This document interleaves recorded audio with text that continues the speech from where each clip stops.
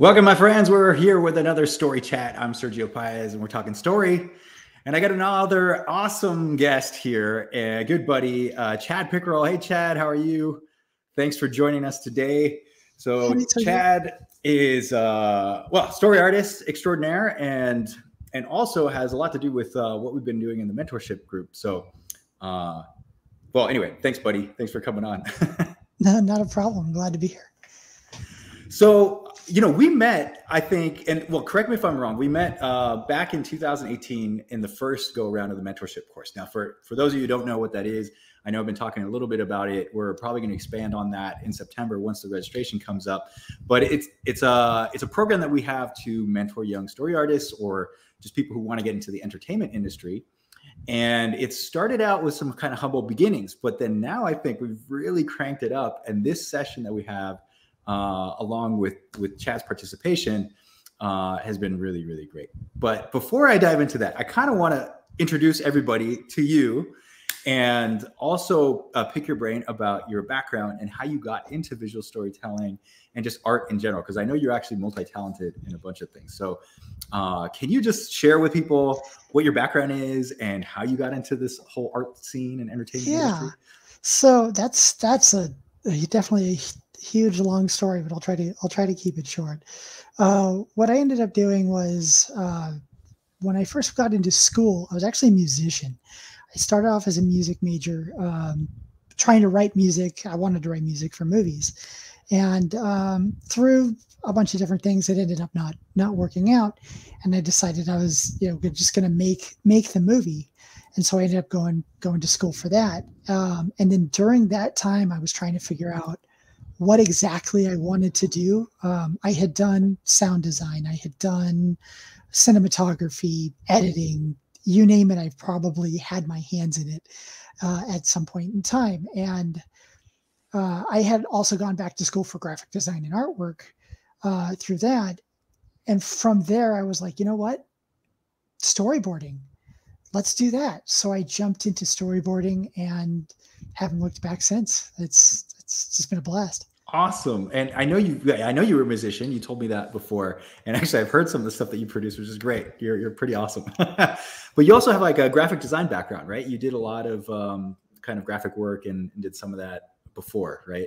Was that easier to like kind of make the transition because you had that foundation? I think so. In some senses it was. Drawing skill wise, no, because a lot of graphic design work doesn't usually tailor to the drawing skills. But when it comes to composition, shot layout, leading your eye through the image and stuff like that, so that way you're showing the image showing the information that you want in the way that you want. Right. The design background definitely helped. Right on. That's so awesome. And so then when we met, I think it was during the first mentorship session. And I remember a lot of the sequences that you did were super creative and really fun. And you're also the type of person that I think, just to let people know that I think it's important to be a well-rounded artist and person in general. Like you have a lot of like street smarts, if I should say. Like you got business skills and also just a wherewithal of like production sense, and so like an example would be that not only are you doing the sequence, you're actually creating the artwork, but you have a context of how that fits into the production, which I think is really valuable that maybe some people might miss. Is that something that you gained from your working experience, or where does that come from? I would say that's something I've gained through my working experience. I've had a lot of different times where those things have had to come into play. For example, when I was doing cinematography, it was on a feature. Like I got to be a second AC for a feature film, and it was the production was all over the place, right? So we had to try and be as efficient as possible in our camera department, and so I learned a lot of things about how to go through and deal with these kinds of situations that wouldn't normally come up or you wouldn't expect to. And from there, I continue to build on that and be like, these are the kinds of things I want to do and how I want to approach it. And Yeah. Yeah, that's awesome. I think it's super important because one of the things that well, I guess we all know if we work in production is how intense it can get, the high volume, the pace, that just intensity level, and you need to be able to keep up. Really, you need to have like your wits about you, so to speak, or the problem solving needs to happen. And like that's why I tell people you can never turn your brain off when you're doing any kind of artwork or just visual storytelling, because you have to be thinking about the solution all the time. So that's really cool that you have those skills, and I think they're really important to just even identify. But let me ask you another question about, now that you've gone from, let's say, transitioning into visual storytelling, how's it been since we first met and doing some exercises and building the portfolio? I know you also came to the first round of the Lightbox Expo, which we're having now the third session of Lightbox. And of course, we're a proud sponsor, and that's coming up. Chad is helping us with some of that on the background as well. But you were there hustling and talking to companies, and you've been through that kind of gauntlet of chasing down work. So right. What's that like? And what's that professional experience now look for you? It's tough. Like doing the grind is always going to be, I think, one of the most difficult things. Like once you're in there and you're working on stuff, for me, that's the easy stuff, right? I love doing that, largely because when you're doing that, you're just, you're conversing, you're talking story, you're talking all this stuff, and that's really comfortable. But when you're trying to get in there, that's the difficult thing, because people aren't necessarily sure about what you're capable of or things like that. So you have to find ways to showcase your personality out there. And it's not easy to do, but when you get that job or when you get that call, it feels pretty cool. Nice. And you have some cool ways that I noticed that we've talked about how you're promoting yourself, and now we're doing some of the streams that you're doing on Twitch. Is it that you're doing these streaming events on Twitch? Yeah, I stream every Mondays and Fridays on Twitch, and most of it it's mostly art stream. So I sit there, I'll storyboard, I'll talk to the people that I'm going to bring up your link on screen so people can follow. All right, cool. And yeah, it's a lot of it's just chill and draw. We get to chat, we get to converse. You can ask me questions about things if you want. I'm totally down for that. And we just have fun. And a lot of the streams I do, I'll be like, hey, what do you want me to draw? And we end up coming with an idea together, and I draw out the idea. The last one was somebody wanted me to draw like somebody getting angry, like because they lost a video game, and so we turned that into a single panel story of a guy who's like going ripping his keyboard apart and all this stuff, and you just see the screen says game over, right? And that's the kinds of things that I do on there, and it's really kind of one of the ways of the future. So if you're not on Twitch or you're not streaming your work, it's a great avenue, especially once you get to certain areas where if you get a developed fan base, they can end up helping support you beyond just the normal, hey, we love your work. They can subscribe to you. They can follow your work even more. You can build a Patreon. All these other avenues are now available that allow you to do things that you weren't able to do even 5 years ago. Right. Yeah, that's kind of the theme that we've been doing this month, with having some guests on and talking about promotion. Like, how are you finding work and what are you doing to just get yourself out there? And that was something I didn't really understand when I first got into this industry. But now I'm, as years go by, I realize how important it is to have your website, to have some kind of promotion, and now to take advantage of these tools that we have. Like right now, we're streaming to people, and we got questions and stuff going already. So we'll get to you guys too. So hang out if you have any questions and stuff you want to ask Chad or ask myself. We'll talk about story and figure out what we want to focus on.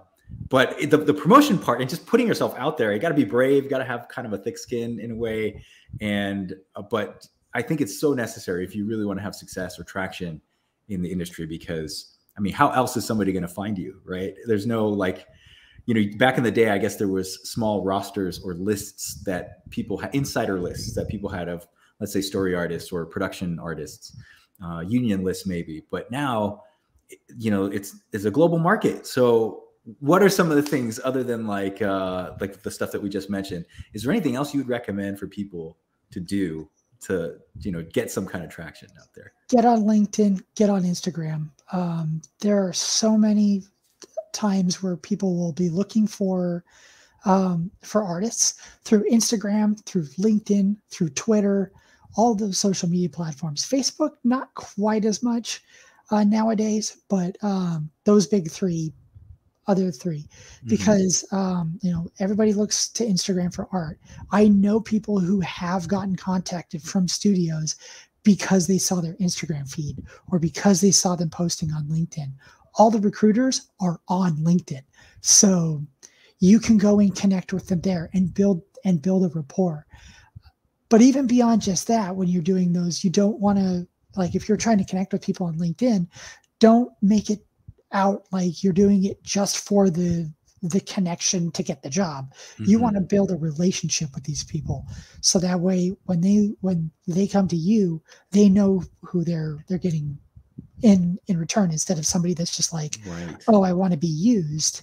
It's somebody that, oh, they want to form a connection, and essentially become like unofficial friends, I guess. So yeah, or have like a profession. Like you want to work with people that I feel that you can connect with, and that they're not going to be, how do you call it? They're not going to be poisonous to the production, right? Sometimes you have attitudes that you may not gel exactly with the people there, and it makes a lot of sense to find people that not only have the good art skills and can do the work, but can also fit in with the team.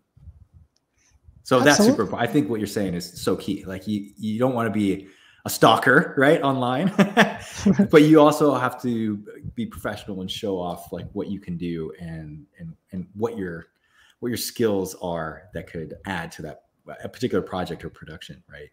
Yeah, absolutely. And you just never know where things are going to come from. You can make a connection with somebody, not hear anything back from them for 6 years, and then suddenly an opportunity arises from them. I had an opportunity that almost happened because of that. Like, I had that feature film I talked about earlier, had actually one of the people I worked with floated my name, or had worked with somebody else who then saw me through social media, saw I was a story artist, and then hit me up and asked me about the potential for collaboration. And we had a phone conversation or whatever. In the end, it didn't pan out. But the fact that, like, it was 11 years later that had happened. So you never know what connections are gonna happen. Yeah, that's really great. So they gave a recommendation, and then the person looked you up, basically, right? And then connected with you through whatever channels you had there. I don't even think they gave me the recommendation. They just had worked with the other person. Okay. The other person was looking for somebody. They knew that the person that I had worked with had a community of people and a collection of people, found me through his social media stuff, and then contacted me and said, "Hey, we may want to do stuff." Right. And so it was just, it was 11 years later, and it completely blew me away. Caught me by total surprise. Yeah, great. That's awesome. So one of the things I wanted to ask you about and pick your brain is what we've been doing in the mentorship, because this time around in 2020, we decided to relaunch this mentorship program, which is, again, this training that we did for artists. Now, I set up the lessons and kind of the curriculum for the program. And since you had already gone through it, we had stayed in touch. And at that point, we're like, well, I was like, well, why don't you come on and join the crew? Now you've become not only the moderator, but also a mentor to other people in the program. And we have like a private Discord server that we use for those that are there. Nick Sung is another kind of guest presenter that we had this year, who's been a tremendous help. He's ex-Pixar and just worked on all kinds of really cool projects. And I think leading the group also, there is like some really amazing talent that is in the group, and some real cool positive energy there. So I wanted to get your take of what you think the mentorship is actually useful for somebody who wants to get into visual storytelling. Is this something that could, and I say this with almost just curiosity, because I've been out of the college scene for a long time. So our intention is to really, help people get the resources they need to be good artists. But how does this compare to other things that are out there with storytelling? I think it's great. Like one of the big differences that I have had from taking other coursework is the fact that it's not just the fact that it's a year long, because it is a year long, so you're constantly getting new information, but it's the actual fact that we have these live reviews that go every couple of weeks, so you are constantly directly interfacing with Sergio and Nick in the case of this previous the mentorship we're doing right now, Yeah. right? But then on top of that, what we did with this one was we created a Discord group where everybody can have direct live interface with each other, do workshops, do all these things, and network in a completely unique way, rather than just a Facebook group and be like, okay, yes, we have the Facebook group or whatever. But we have all of these elements where you're constantly able to directly talk to each other.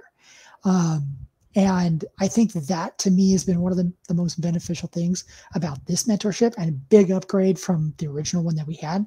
Because the original one we had, Discord wasn't quite what it is now. Yeah, it wasn't even that. I don't know how developed it was back in the day in 2018. We were just using Facebook to kind of communicate, which is limited in a way, right?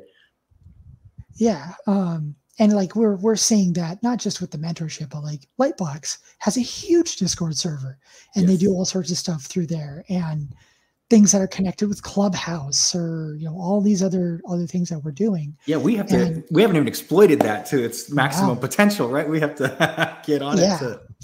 Absolutely. Well, there's definitely a lot of things that we want to do with the Discord, and we'll start doing.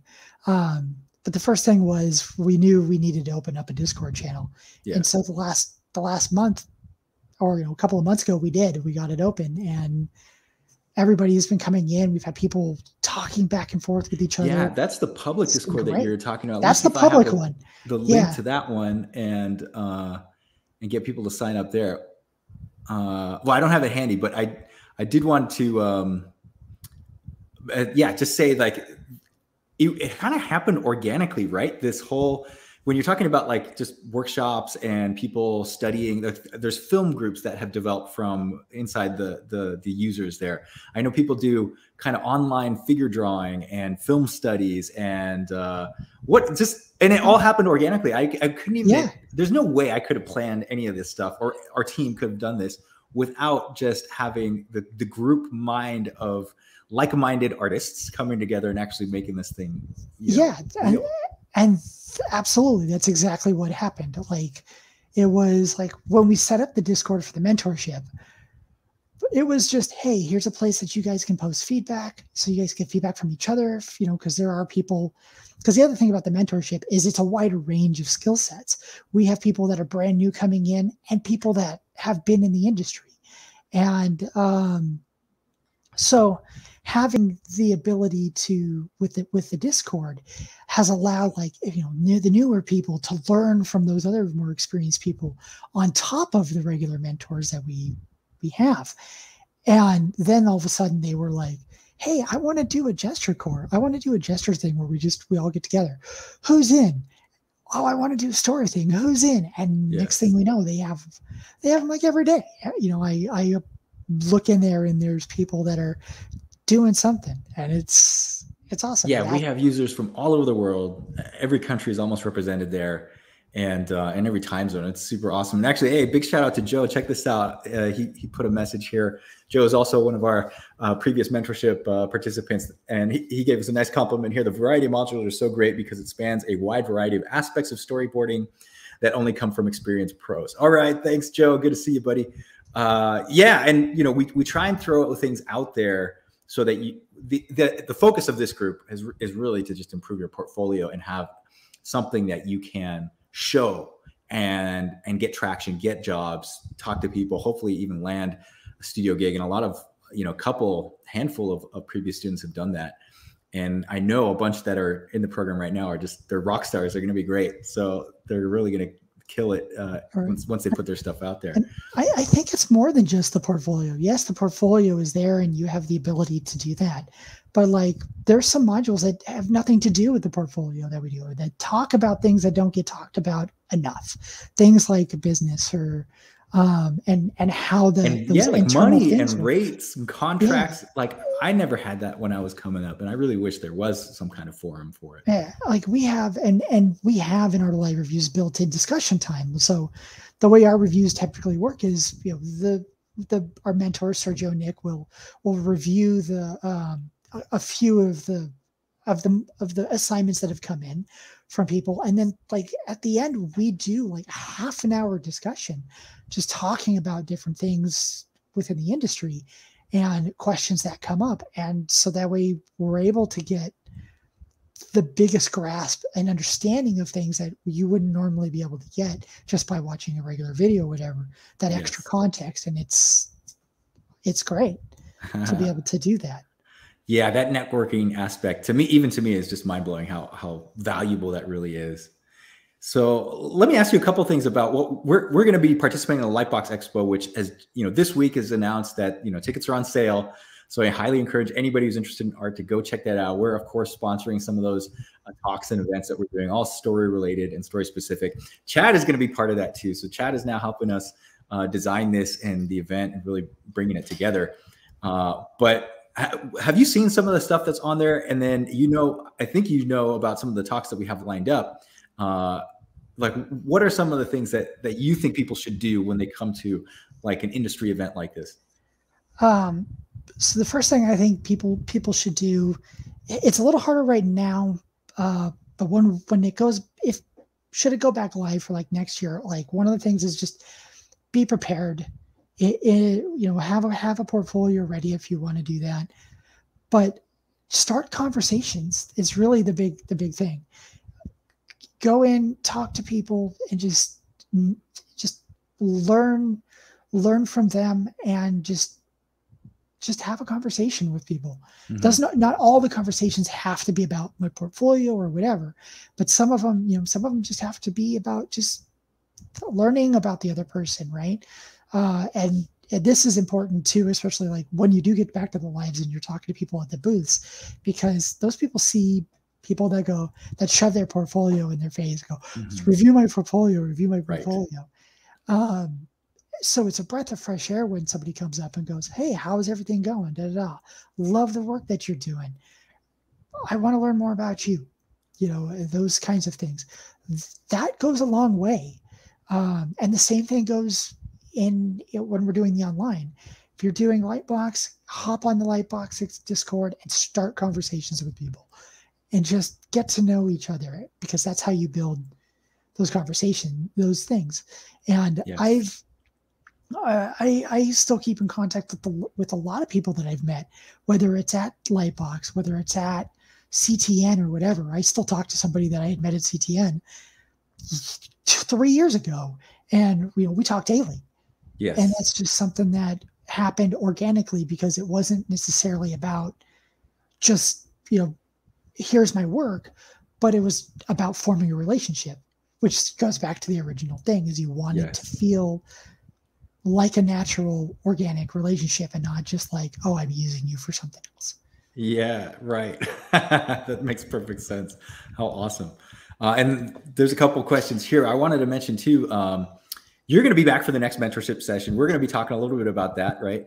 And we have actually an amazing lineup. We're not going to reveal it just yet because we're still confirming everybody, but just know that registration will be opening up soon in September. And if you want more information, of course, hit us up, connect with us on social media.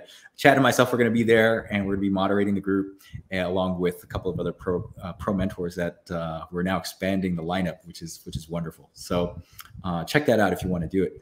So I wanted to ask you too, because one of the things that I like to think of is that this in general as a career and just as a learning experience, I think of it as a marathon and not a sprint, in the sense that you have to think long-term, and that if you have a career that you think can span like 30 years, which something like art and design you can do, entertainment industry, like we it's not like your back is going to go out necessarily. I mean, I guess, your drawing hand could go bad or whatever, but that we're able to physically keep working until our old age.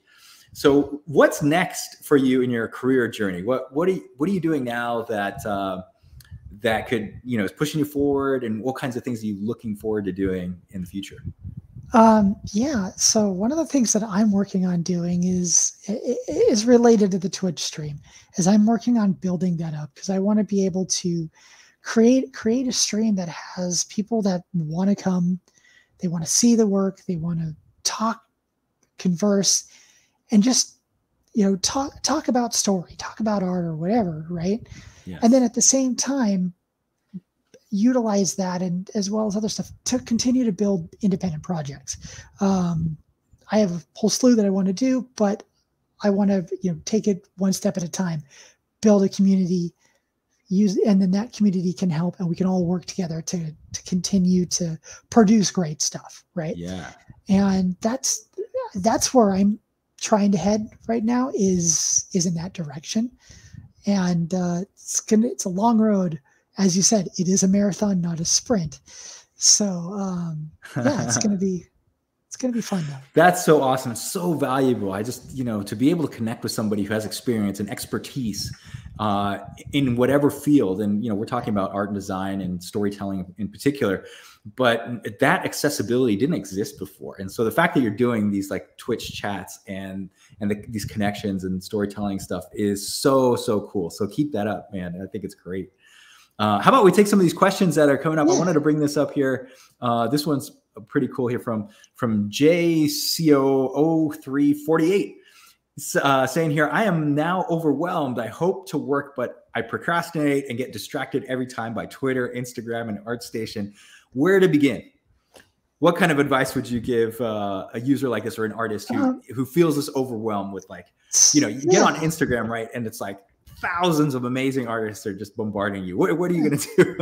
the first thing that I do is I separate myself from what everybody else is doing, in the sense that, yes, all that stuff is amazing, but it's not me, right? Yeah, their stuff may be great, but I have my own unique style. I have my own unique spin to things, right? That helps me know that I have a place to be able to share, without thinking that that I'm just the worst in the world because all these other people are better than me. Because it's not necessarily, they're not better than you. They just have their own style and way of working to things. Yeah, they may, sometimes have more mechanical stuff that they have learned over a course of time that you will get to.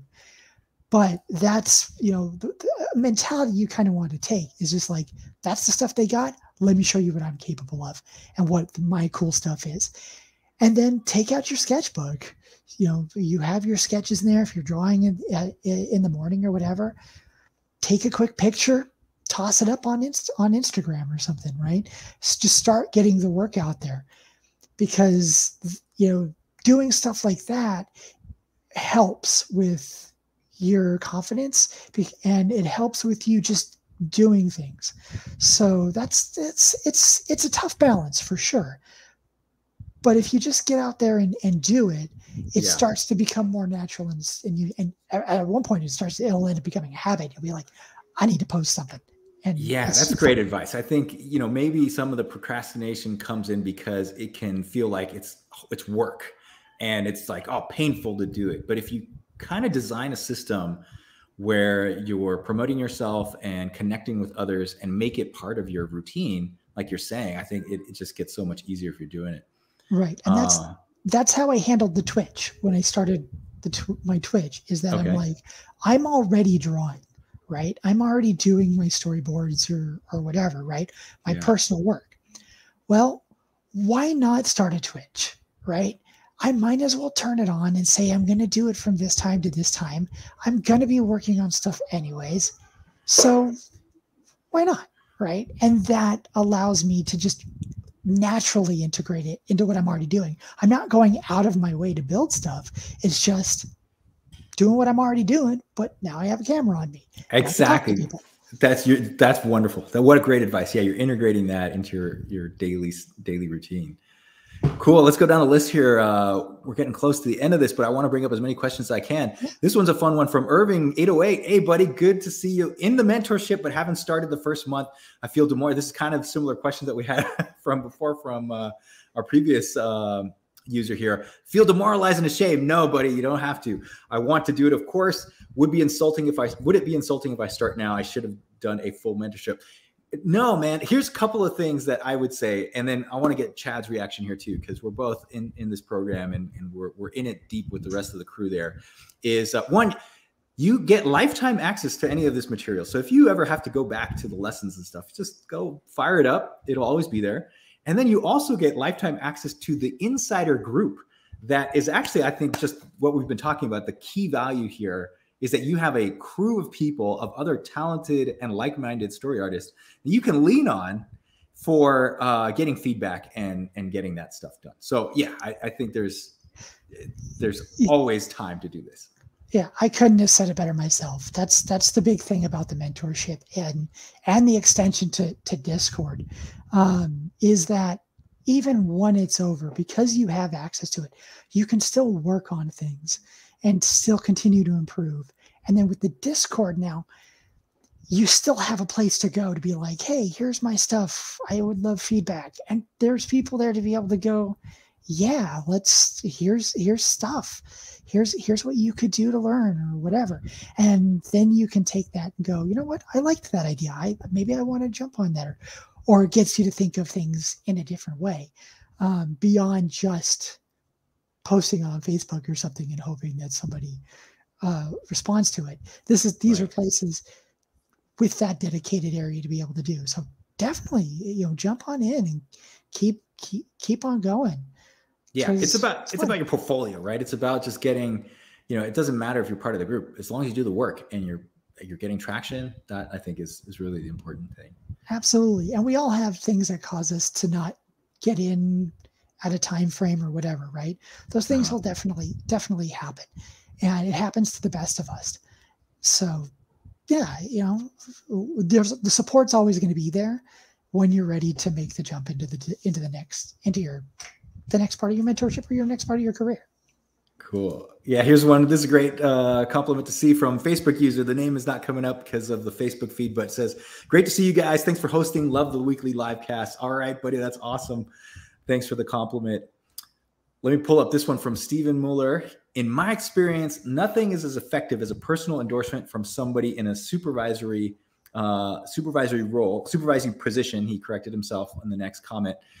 In a previous employment situation or somebody with a real clout in the industry. So yeah, that personal endorsement is really so strong, right? That's kind of what we've been talking about, that when you get that recommendation from somebody who's already working on a job and say, yeah, I know this guy. I've worked with him before. That person is really good. That personal recommendation is so powerful, right? Wouldn't you agree? I do agree, to an extent. Like I agree in terms of like having that recommendation that gets the eyes looking at you is absolutely invaluable, right? It's always great to have that. Yeah. But when push comes to shove, whether you have the recommendation or not, if the work doesn't match what they want, or stylistically, or it's not up to the par that they're looking for, whether you have the recommendation or not, you still won't get the position. It'll still go to somebody else. Yes. And so that always comes back to, you always want to keep working on things, keep pushing the grind. So that way you are able to enhance your skills, so that when that recommendation comes in, they go, you're right. This is the guy. This is the person we want. Yeah. Very true. Awesome. Well, we're like pushing here now over half an hour. Chad, thank you for joining us on this one. Let's end this on what you think is a best way for, or there's probably no one way of doing this, but like, what are some of the tips that you would give somebody who's actually coming into becoming a visual storyteller and entertainment in general? It doesn't necessarily have to be a storyboard artist, but what general advice would you give for people to succeed at this? Yeah. The big thing is go all in what you're doing. Learn what you can about it, every aspect that you can, whether it's cinematography, whether it's music, whether it, storyboarding, anything. You want to go all in with it and be like, yeah, this is what I want to do and what I want to be. I would also recommend creating small goals over the large goals, right? So you have your large goal, like say in this case, we'll say I want to work for Pixar, right? That's the large goal, right? But that's really broad, right? That's your forest. So now you want to create smaller, more attainable goals that will allow you to be able to reach that bigger goal, whether it's I want to improve my gestures. And even in that, how do I want to improve my gestures? I want to improve my gestures by doing this, this, and this. And then you focus on those small goals, which then in turn improve your gestures, which then in turn make your other work better, which gets you recognized by Pixar. And then eventually, boom, you may get the job, right? And that's how you really want to do it, because working for Pixar is great, but it's really overwhelming when you're like, how do I do it? Unless you set the smaller goals that end up ballooning up to that. Right. Oh, that's so great. Awesome. Chad, this is so cool to have you on this. Where can people find you? Let me see if I'm going to bring up that Twitch, that Twitch link here so people can follow you at least there. Anywhere else that you would recommend people check out your work and you can follow? Find me there on Instagram, Shadowjacked. If you guys have, or YouTube, I don't do as much on YouTube yet. That's another thing I'm going to be incorporating into my routine as well. And that's Shadowjack Studios. If you guys have seen me on Facebook, it's Shadowjacked is in these chats in the past. That's me. And then with Instagram, it's also Shadowjacked. You can find me on definitely on the Storyboard Art Discord channel. I'm always looking at that and chatting it up wherever people ask. Yeah, you can definitely find Chad on Storyboard Art, which is great. We're glad to have you. Yep. So that's cool. Yeah. Right on, brother. Thank you, my friend. And hang out. We're gonna end this show here, but hang out for me, and we'll talk a little bit after the live feed ends. And thank you guys for joining us, and we'll see you next time. Good luck with all your projects. Talk to you soon. Bye-bye. Take care.